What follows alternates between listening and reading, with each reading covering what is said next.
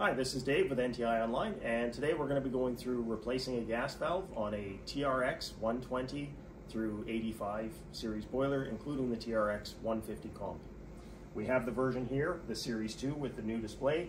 However, the process for replacing the gas valve is the same for all of them going back to 2019. First thing you're going to want to do is power down the boiler by unplugging it from the wall.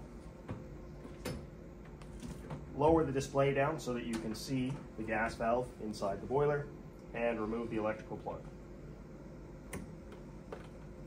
Once that's out of the way, there are two brass nuts, one that connects to the lower part of the fan and one that connects to the top of the gas valve. You'll want to loosen and remove the bottom one and loosen the top one.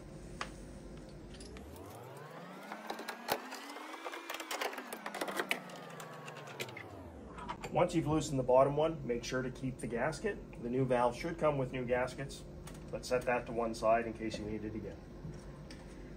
Underneath the boiler, you're going to use a Torx T20 screwdriver to remove the two Torx screws that hold the valve in place.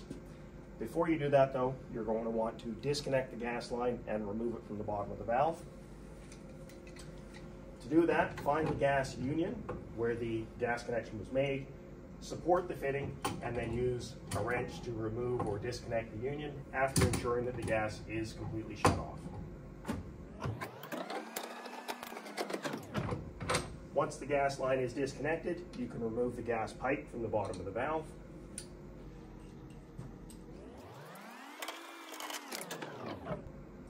Most of the time when you remove the gas pipe, the gas adapter will come off with it. Again, ensure that you keep this yellow gasket, which should come with the new valve. You'll need that for reassembly. And set this to one side.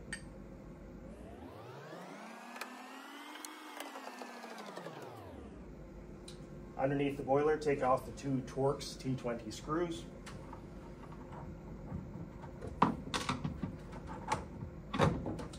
And now you can remove the valve. Reassembly is the reverse of disassembly. You're going to start by placing the valve into the boiler, tightening in the two screws, reconnecting the gas line, and reconnecting the internal piping. Once you've installed your new gas valve, it's important that you set them. The valves do not come factory configured for your boiler, so it is required that you set these. To get your boiler into test mode, if you have a Series 2, you're going to tap the menu button. Remember, the first button press just wakes the display up. Once you're into menu, you're going to go down to test mode, press enter, burner test, press enter, and usually we're going to want to start with the maximum power and press enter. At this point, your boiler will have a call for heat and will attempt to fire up. Next, we're going to go to the valve itself.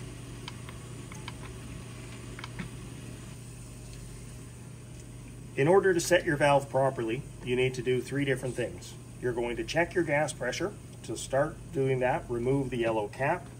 You're going to take a Torx T10 screwdriver and you're going to loosen the incoming test port screw. Bring that off about two turns. Hook your manometer tubing up over top of the test port.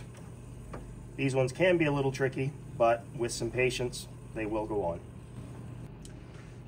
Now that the manometer is hooked up and you verified that your gas pressure is adequate for the fuel you're burning, in this case natural gas, 8 inches is okay, you're going to put the boiler into the high fire test mode, and you're going to start by adjusting the black screw on the right hand side here using a Torx T20 screwdriver or a 4mm Allen key.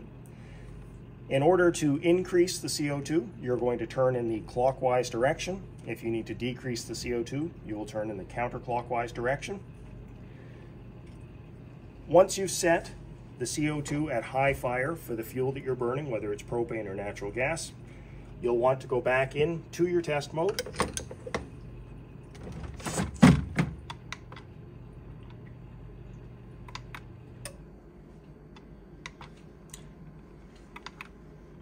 And you're going to set the minimum power test. Press enter, wait for the boiler to ramp down to minimum power. Once the boiler's at minimum power, leave it to run for at least 30 seconds to stabilize the gas. You'll want to remove the cap from the low fire adjustment screw. This is a Torx T40. And if you want to increase the CO2, you're going to turn clockwise, and to decrease, turn counterclockwise.